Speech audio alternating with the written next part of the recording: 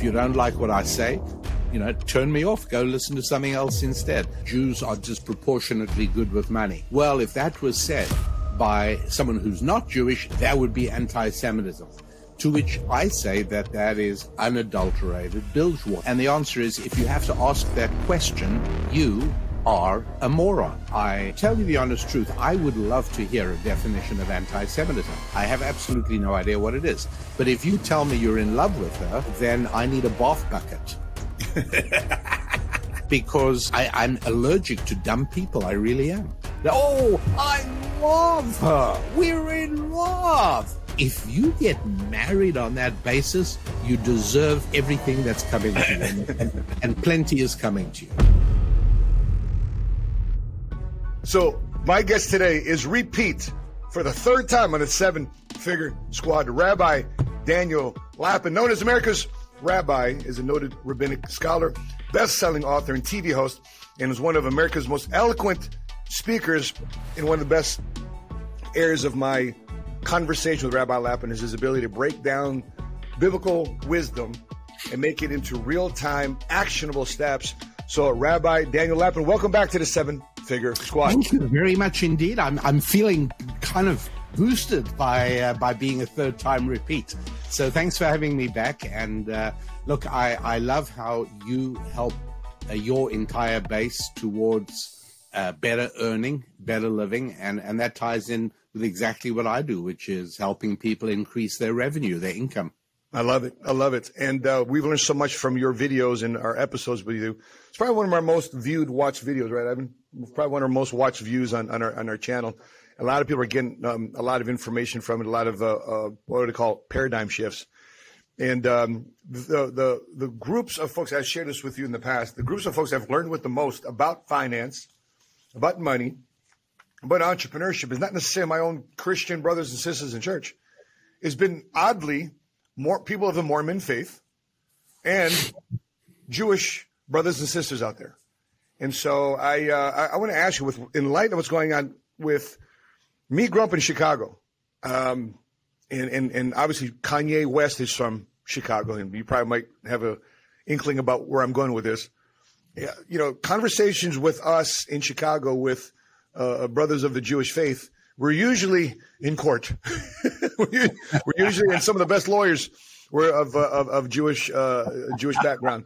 So can you explain to us and educate us on some of the stereotypes there? Because I don't know, but it's in the news, it's in the media. I'm like, what does this mean? What does anti-Semitic mean? Can you please help us understand what that is? Yeah. Look, I really do believe that people are best served by focusing on their best interests. It's not at all greedy. As a matter of fact, when you are focused on your best interests and they correspond with my best interests, we have what's called a free market voluntary transaction, which makes us both better off. And the last thing that we ought to be doing is being distracted by group politics and identity struggles, because that only helps people who have seized political power. But in terms of you and me and our brothers and sisters, they're not helped by that at all. So, no. So yes, I'll tell you that I believe in free speech. I believe that people should be penalized for things that they do wrong, not things that they say are wrong, because speech should generate conversation and even debate or even argument, but action is something else. And so, to tell you the honest truth, I would love to hear a definition of anti-Semitism. I have absolutely no idea what it is. If I make the statement, which you know that I have very often, that Jews are disproportionately good with money, I've heard people say, well, if that was said by someone who's not Jewish, that would be anti-Semitism. To which I say that that is unadulterated bilgewater, because it is impossible that the removal of a small piece of skin on my member can convert bigotry into research. That's rubbish. Yeah. I don't buy that. And so the notion that I need laws of anti-Semitism to stop somebody painting a swastika on a synagogue, hey, that's vandalism. There's supposed to be laws in place already for that. I don't need any additional laws. So As far as I'm concerned, I honestly do not know. To me, it seems like a thought crime. It looks like it's a way of trying to attack people for things we claim are in their head. Look, half the time I don't know what's in my own head. I certainly don't know what's in yours. And, only God knows what's in the human heart. So I think it's a lot of distraction. It's a lot of noise about nothing. It's a lot of people trying to get brownie points by penalizing the guy they don't like the comments he's made. And now, then Chappelle jokes about it on his comedy show, and everybody has to jump on him. Look, I'll tell you, when there is an equivalent speech law about anti-Christianism, then I'll be more interested. But there isn't. And so you get politicians, you get show business people who speak in vile and reprehensible terms about those who believe in Jesus. And that's okay. Open market there, no problem. Say what you like. But if you say something about Jewish people, you got, the roof falls in on you. If you say something about black people, what happens if somebody says, hey, a disproportionate amount of violent crime is committed by black males? Is that a racist statement? I have no idea, because I don't know what racism means. Same as where I don't know what anti-Semitism means. Is the truth a defense? Can you say, well, I was just telling the truth? Is that a defense against the charge of anti-Semitism? Hey, there are far too many, not too many, but there are disproportionate numbers of Jews on the Forbes list of 400 richest Americans. That's a fact. And so since it's a fact, is it proof against anti-Semitism? Well, apparently not. So I'm sorry, but to me, it's a huge waste of time. It's a huge distraction from things we ought to be focusing on, because it means absolutely nothing whatsoever. They try to hang Mel Gibson out to dry because of things he said about Jews when he was drunk. Okay, look, I'm sorry, but if we don't hold people fully responsible for the crimes they commit while they're drunk, I don't see why we hold them responsible for things they say when they're drunk. I'm sorry, it's not reasonable, and it's employed as a political bludgeon to silence political dissent. I don't buy it. I'm sorry. If I do something wrong, throw the book at me. But if you think I'm thinking something wrong, I have a single gesture for you. And if you don't like what I say, turn me off. Go listen to something else instead. But this idea of trying to silence people who say things you don't like, that is the road to barbarism. That's not the way civilization is maintained. And anybody who is distracted from their prime purpose by that is wasting their time. Stay focused on building your finances. Stay focused on building your family. Stay focused on building your community. And think in terms of individual success, not group indictments. Yep. Yeah, because I got a bunch of articles here, Rabbi, that 50% of Hollywood is run by Jewish executive producers and owners. Here's the way I look at it. We rent every year the MGM Grand Arena for our annual convention, which I hope one of these days, if you can find time in your schedule, I'd love for you to be my guest at our annual convention with 10,000 people there. But MGM is really a combination of three Jewish names, Metro, Goldman, and Mayer, MGM. Yeah, and I'm like, the Goldwyn and Mayer were the two Jewish. Sure. Look, here's the important thing to understand. If you are a tribalist, then you assume that everybody who looks like you is your brother and thinks like you. Yep. Look, I'm sorry, but I do not find myself in agreement with every bald Jewish rabbi. I just don't. And the idea that Jews agree with one another, is complete nonsense. A number of years ago, Joe Lieberman ran with Al Gore on the Democratic ticket. I think it was 2000. And a whole lot of people said, well, as a rabbi, I'm sure you're supporting Joe Lieberman. Look, I wouldn't support Joe Lieberman, Al Gore. If they were the last people on the planet, they wouldn't get my vote because I disagree with them philosophically. And the fact that we are both Americans of Jewish ancestry is completely irrelevant. And the idea that that because somebody is of Jewish ancestry, we share a great deal in common with one another, it's simply not true. And the idea that, well, all the Jews in Hollywood must like one another and collaborate with one another and cooperate with one another and try to further one another's interests. Look, if you believe that, then I've got a bridge I want to sell you. Sure. Yeah, it's rubbish. That's right. And when you're looking, and by the way, I thank the MGM grant for providing a venue and a service and a hotel for us to hold our convention in. And you provide a service, I provide revenue. It's a win-win.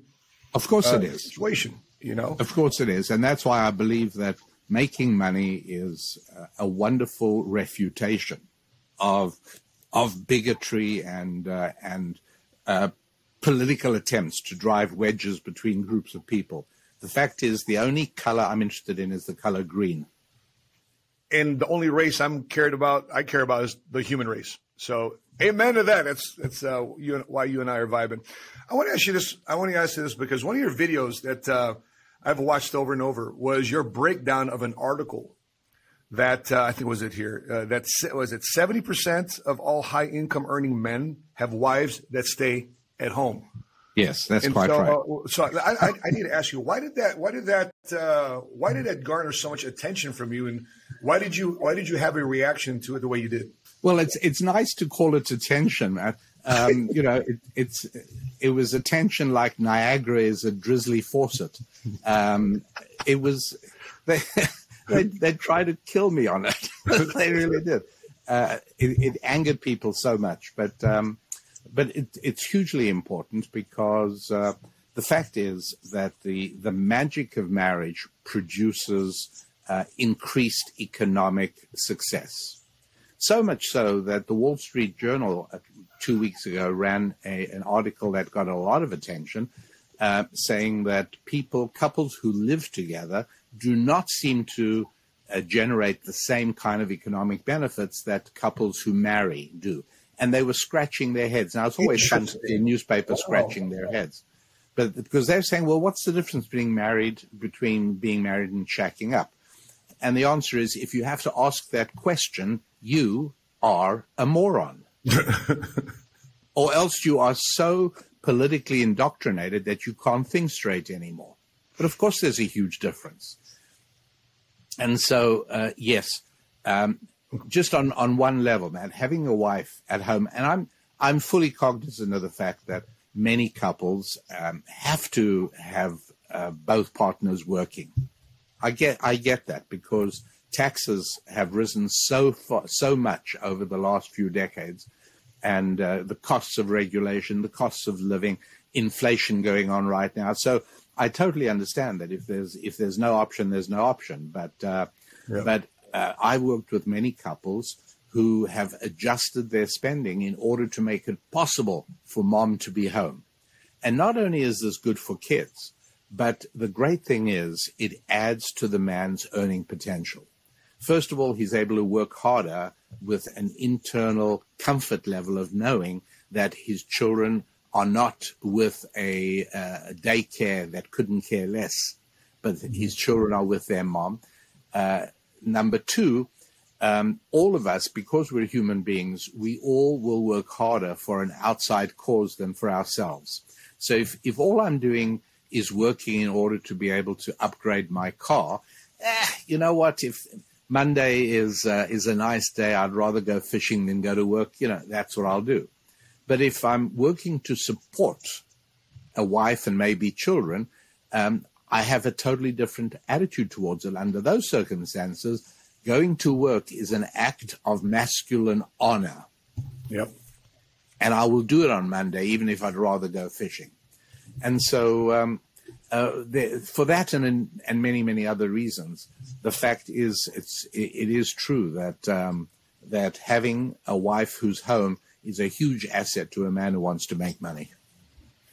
Rabbi Lapin, how long have you been married now to your wife? To Susan. Gosh, if she sees this show, she probably will. And then we're going to put a special clip right for her. sees me hesitating. It's I know we've been married longer than we weren't, but that doesn't say much because we got married in our well, I got married in my early 30s. She got married in her early 20s. We have been married for about 40 years. So when I got married, Sheena and I have been together for 10 years. We've been married. It was going to be 8 years in February, and I've done more in my life, mentally, spiritually, and financially, and physically, in the last 7 years than as a single dad for the previous 14. And then as my life as a United States Marine before that for 8 years, and my whole teenage upbringing, I can't tell you how much I don't have to look over my back. I have a woman I can trust, and that projects into my business dealing subconsciously. And I'm not even realizing that it's happening, but I have so much comfort, safety, security, not knowing that I have to check my phone and wonder where my girl's at, wonder where my girl, who's she talking to, and I don't have to worry about who's on whose phone, et cetera, et cetera. I think that goes into the intrinsic evolution of us. That's exactly part of it. Absolutely. And that's why, although today you're not allowed to do this, it used to be absolutely normal. IBM, in the good old days, as it were, or the bad old days, depending on your perspective, IBM used to have a policy that senior executives could only be hired once the wives had been interviewed as well. In other words, they wanted to know that the guy they were hiring was in a good marriage, because they knew that if the marriage went bad, it was going to be impossible for the guy to focus on work, obviously. And they also would not have considered hiring a senior exec who was not not married and stably married. On a very subtle level, Matt, this is spiritual. There is no instrument that can measure. There's no thermometer we can point at somebody's head that'll tell us this. But from the depth of one human soul to another, each one of us knows that we have more trust in a man whose wife trusts him than in a single man. We just do.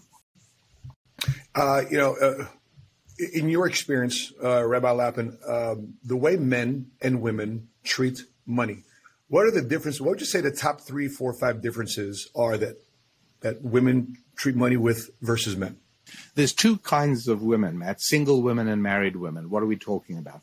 Let's say single, because I think if you're dating, as a large part of our audience as single to early married men of the 7 figures. Okay, so let's talk single. In general, to the extent that generalities are true, which in general they are, men are attracted to women with beauty, and women are attracted to men with status. Because with status comes security. And it's a subconscious thing. Right, completely. Wow. Now, years ago, there used to be a humorous thing called the Darwin Awards that were given to people who killed themselves. It was an award given posthumously to people who killed themselves doing incredibly stupid things. Oh, gosh. Okay. So, there was the guy who wanted to catch fish. So he took a stick of dynamite, waded into the middle of a big pond, and then dropped the dynamite as it was about to explode into the water. And it did kill a whole lot of fish that floated to the surface, but it also killed him. And that guy won a Darwin Award one year. My point is that in all the years that I followed the Darwin Awards, I never ever heard of a woman winning it, because really stupid, reckless things tend to be done by men, not by women. Hence why in the insurance business, why men spend more money for life insurance costs per thousand than women. Obviously, yeah, right. It makes sense. If you were running an insurance company, it's exactly what you do. Yeah. So what stops men from doing stupid things? Well, usually getting married and having children. That's what stops. So a lot of guys who are into extreme sports cut back on that when they get married. Now, this is all by way of answering your question, that in general, men will take greater risks with money than women will. Now, we're speaking about not married, single men, single women. In general, single men will make riskier investments and go for all or nothing or double or quits. Women will not. Women build a safety fund in general, and that's just again, it's a huge difference between men and women. XY chromosomes do have a consequence on how you handle money.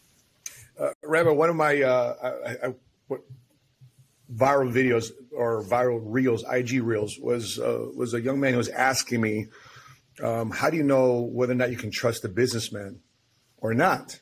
I said, for me, an early tell is if we're having lunch together and this married man is constantly looking at women all over the restaurant, flirting with the server.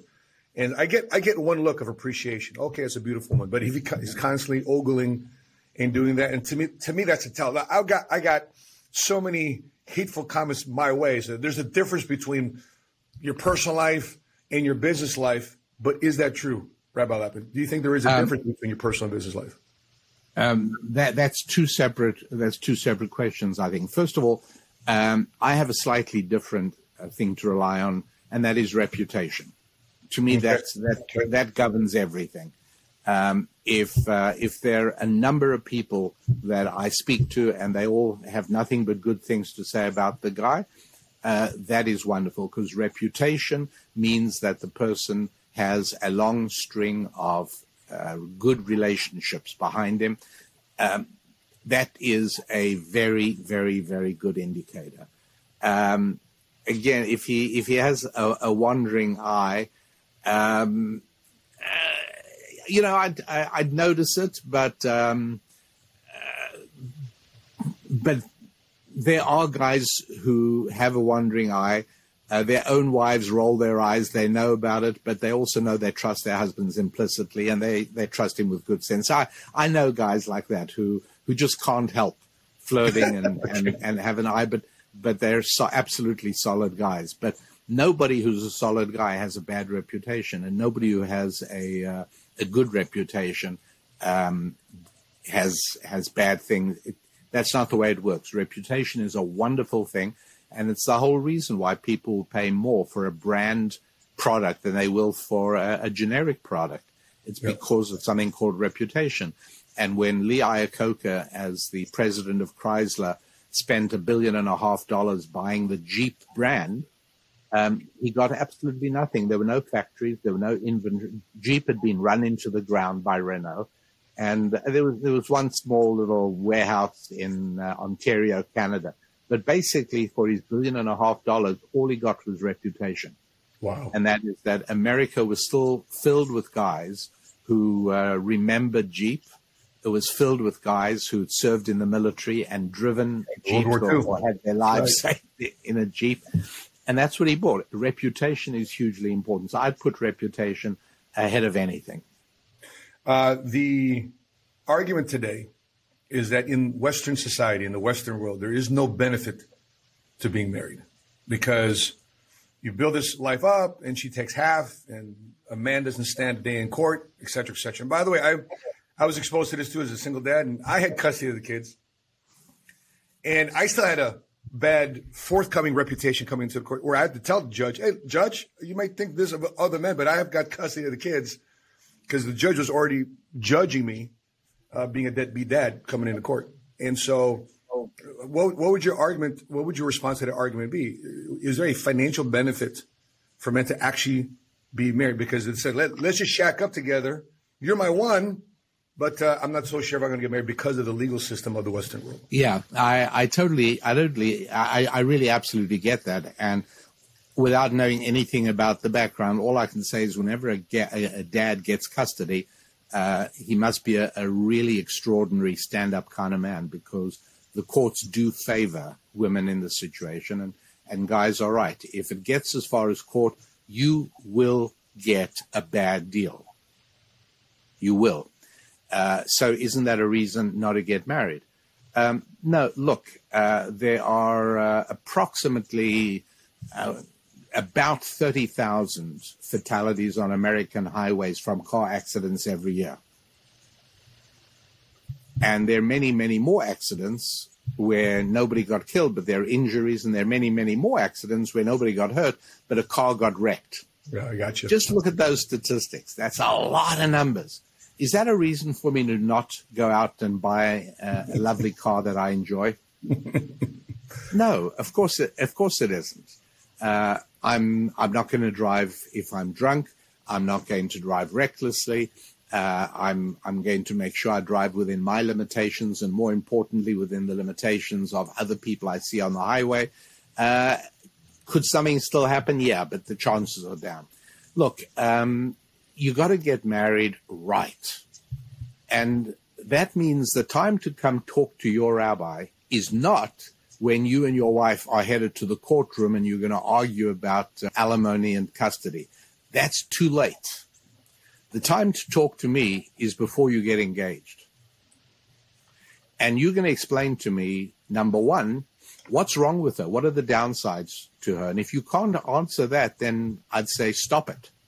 Stop it. You're not an adolescent. You've got to be able to say, hey, you know what? She's not perfect, and neither am I. And here is the areas in which she's not perfect. If you can't identify her own imperfections as well as yours, not a time to get married. Number two, tell me what's great about her. And if you say something like, well, I really like the way that she interacts with her parents and her siblings, we're getting somewhere. Yep. But if you tell me you're in love with her, then I need a bath bucket. Because I'm allergic to dumb people. I really am. And so this notion that, oh, I love her, we're in love. If you get married on that basis, you deserve everything that's coming to you, and plenty is coming to you. Oh, yeah. Look, this is a stupidity. I won't go into the details of it now of what love really means and what men really mean with, oh, I love her. No, look, that's not the reason. That's not the way to get married. And so when you get married correctly and you conduct your marriage the way a marriage ought to be conducted by a man, then you're not going to have a road accident. You're not going to have a car wreck. Right. And that's all there is to it. So the statistics themselves mean nothing at all. The main problem is that nobody has taught guys how to get married. I say guys because they are the prime, what is the word? They are the prime wrongdoers in this area. Guys destroy marriages far more than women do. When women do, and plenty of women do, it's usually in response to a guy not being a man, or not being a smart man, or not being a good man. So I'm sorry, but this really is on men more than on women.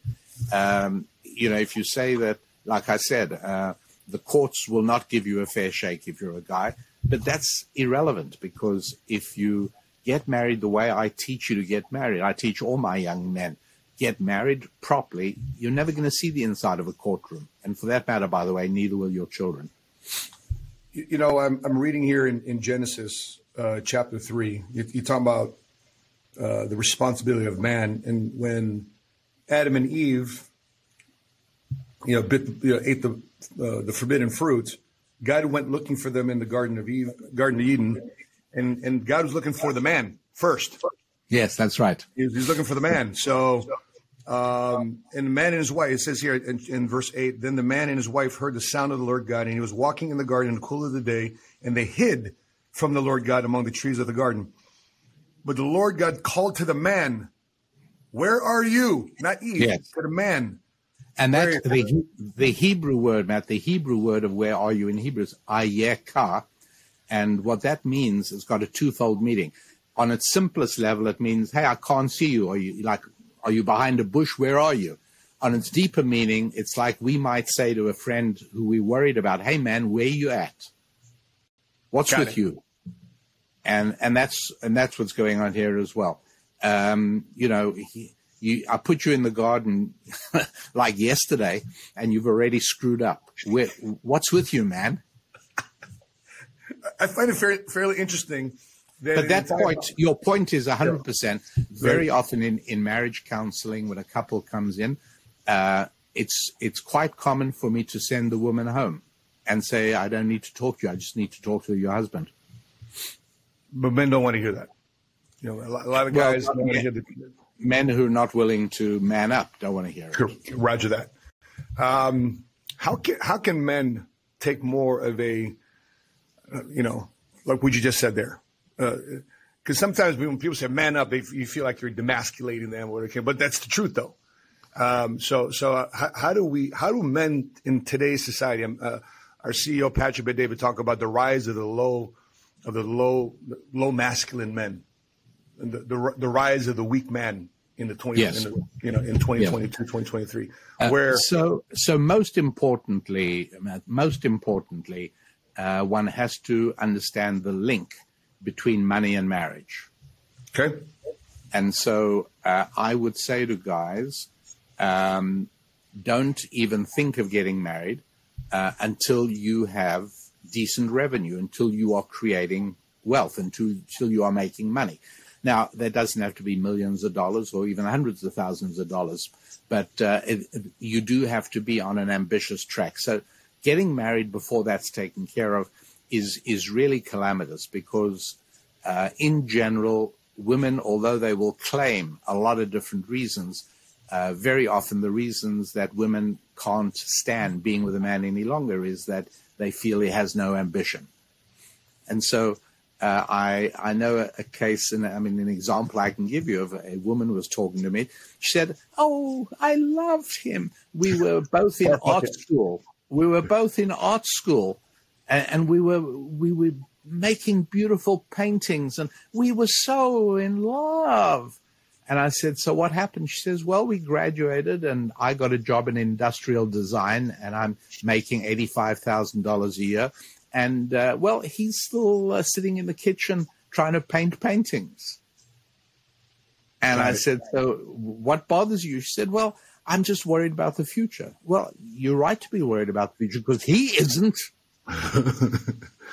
So I'm sorry, but that's a really important one. Number two, if you're a guy and you marry a woman who's making more money than you are, and there's nothing going to change. It's maybe you're in graduate school and you're going to graduate with a great degree from a professional school, and in 4 years' time you're going to be making serious money.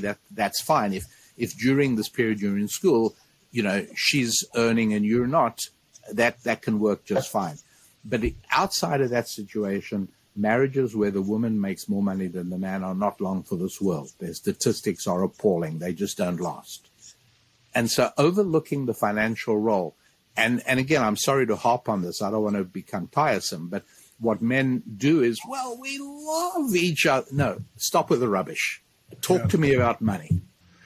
It's interesting that you say it, because you often think that men marry a woman or they feel hurt more. I would argue to think that men, because I'm talking my own personal experience, hurt more during a breakup or in divorce, because they gave their world to her. Yes. And it didn't work out. And then now he's felt like, boop, he's felt like this. Yes. And she keeps half, or whatever the case may be. And the only compensation the good Lord gave us is that we retain our sexual vitality for much longer than women do. And so that's why it drives women mad when their friends and their therapists tell them to get divorced, and then they get divorced and they're lonely and isolated. Meanwhile, their ex-husband is dating and gets remarried pretty quickly. It bugs them really bad. Yeah, but that's just how the world really works. Gotcha. And he's 55, 60 years old and having more kids. Yeah, it happens. Anthony Quinn, the actor, had a baby when he was in his late 70s. Gotcha. When Rabbi, since you and I had last spoken, I actually came out with a book. Oh, wonderful. Do tell. I came out with a book called Faith Made Millionaire, and it became an Amazon bestseller in 3 different categories. And why did you not get a jacket blurb on the back from me? My bad. You're correct. I will fix that issue. I've got another book coming out Good, excellent. This is starting to become a. I'm a big fan of what you do. Thank you, Rabbi Lapin. And I wanted to ask you about this because it was a checklist that I was putting together about the checklist for being married. But you've obviously added to it, and in the next edition of this book will have your quotes. And just so you know, we quoted you in here many times in this book too as well. But I wanted to ask you because oftentimes people think that there's between fear and faith, and how do we strengthen in your work, in your experience? It's very knee-jerk reaction to buy into our fears all the time, especially now inflation is high. Economists predict that next year 100% chance of a recession. Interest rates are climbing higher. People aren't buying their homes. People potentially may be laid off. So there's a lot of triggering effects that potentially may be happening. We're officially we're in a housing recession right now. So it's very easy to buy into your fear right away. But you and I both know that a lot of millionaires and businesses started during a recession. Oh, it's a great time, yes. Money can be made at any time, regardless of what's going on in the economy. Absolutely. I mean, just to give you one example, it's a great time to be buying income property now from people who are overextended. Correct. And then, so how do we create more of a knee-jerk reaction instead of, okay, this is my fear, but how do you get to the point where we're strengthening our faith? The answer is exactly the answer that you would have given me back when you were a Marine, or you're always a Marine, but there you go, Rabbi. when you were on active duty, and I would have said to you, Matt, surely there are times you just downright scared, and the answer is, absolutely. And here's how I overcome it, and I push ahead. Yeah. And it's recognizing that there are certain default conditions that the good Lord built into us. Let me give you a few examples. Laziness, the desire to do as little as possible while still being able to eat well. That's a human default condition. The commitment to work hard and produce, you have to develop that. You're not born with that. Cowardice is a default condition. You'll see it in most animals. Courage you have to work at. And in exactly the same way that it's true for active duty military personnel, it's true in the business world as well. That you have to recognize your weaknesses, and you say to yourself, I realize that I have an instinct to laziness. Now I have to overcome that, and here are the steps I'm going to take to overcome it. Yes, I recognize I have a default instinct to yield to my fears and panics. Now here's how I'm going to overcome it. I'm going to put them out of mind. I'm going to replace sitting around worrying with an action. Yep.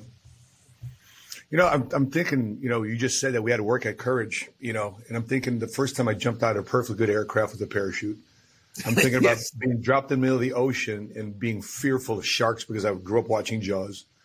I remember, just dealing with bombs, bullets, and bad guys, and just fury just coming your way. And the thing that I used to still do it was, number one, I trusted the men around me. Yes. We trusted our training. We trusted the safety of our equipment and the usage of our equipment.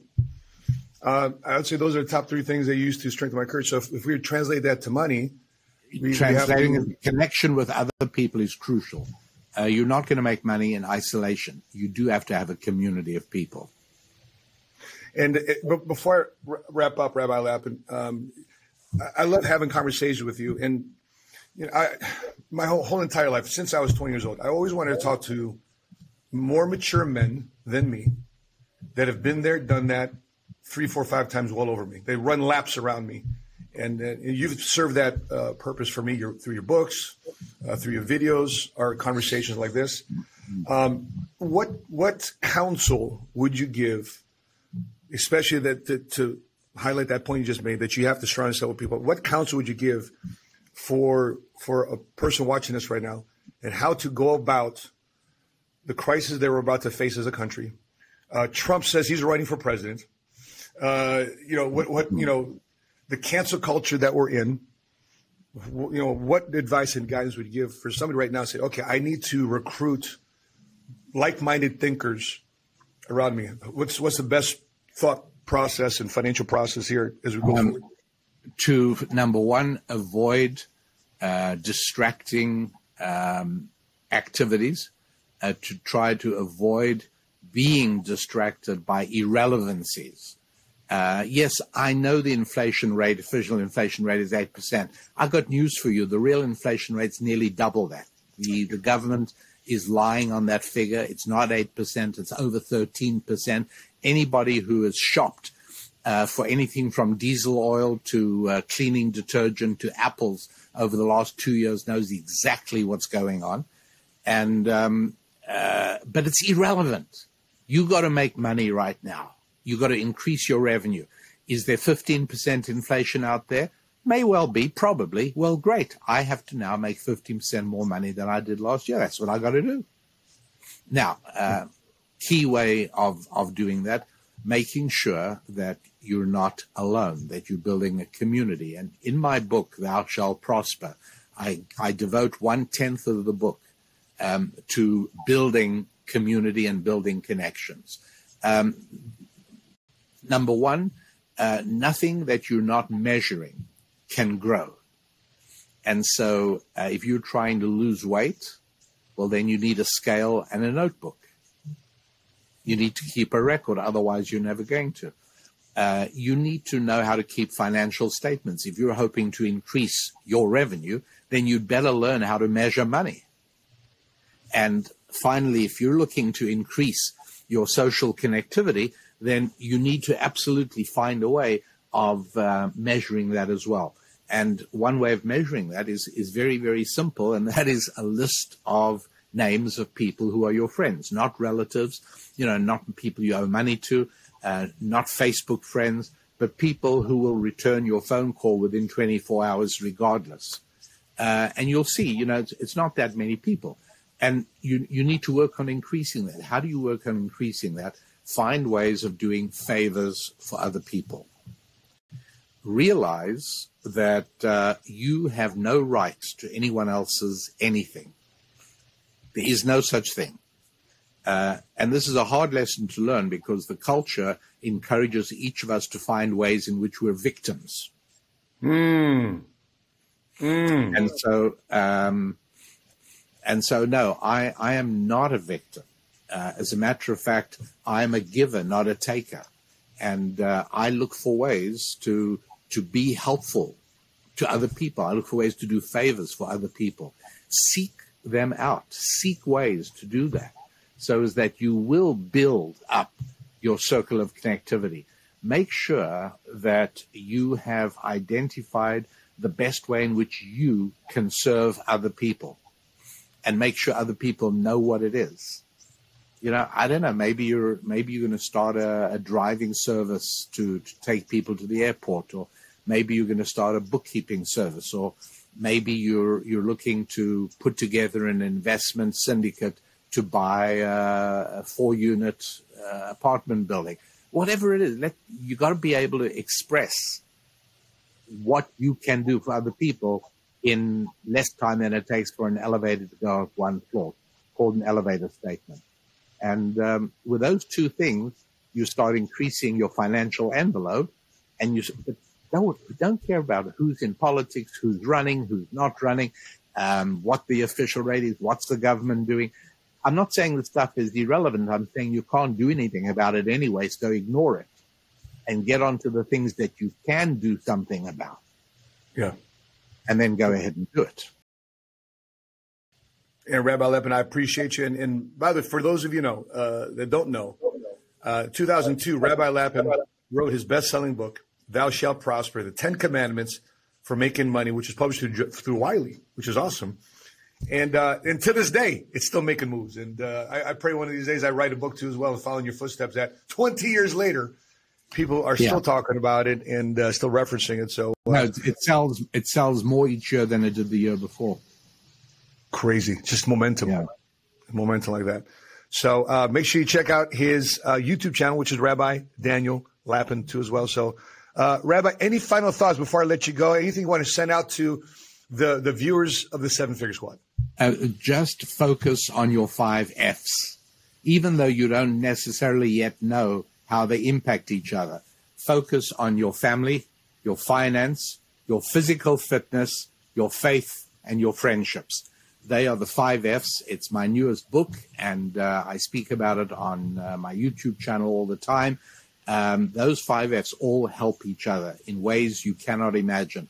There's magic in the arithmetic of how 1 and 1 doesn't even equal 2, but it equals 7. Sometimes it equals 39. Sometimes it equals 700. You've just got to know how to employ the magic arithmetic of your 5 Fs, and please do it. Forget all the distractions. Focus on your family, on your faith, on your finances, on your physical fitness, and your friendships. Rabbi Lapin, once again, I appreciate our conversation together again. I look forward to get together with you in person. And yes, the next book coming out. Folks, would you like to see Rabbi Daniel Lapin here share something in the back of the next book coming out? And you just might. And people have been asking us too, Rabbi Lapin, when are we going to put together an event together? So I don't know, Ivan, I think we need to get to 1 million subs. I think that'd be an early goal. If we get to 1 million subs here on the YouTube channel, we'll put together a conference. And if that happens, then Rabbi Lapin, the first phone call to be a speaker at that conference would be you. I look forward to that. Yeah, absolutely. All right. So if you're watching this, everybody, make sure you follow RabbiDanielLapin.com as well as his website. And if you watch this video and you got value from it, please consider hitting like.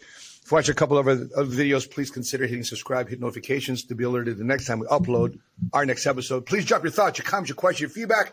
You agree with him? You don't agree with him? You don't agree with me? You agree with me? Please, we want to know. We'd like to engage with our audience here at the Seven Figure Squad. That being said, on behalf of Rabbi Daniel Lapin, I'm your money smart guy, and until we meet again, continue to live smart, continue to love smart, and be money smart today. Bye-bye.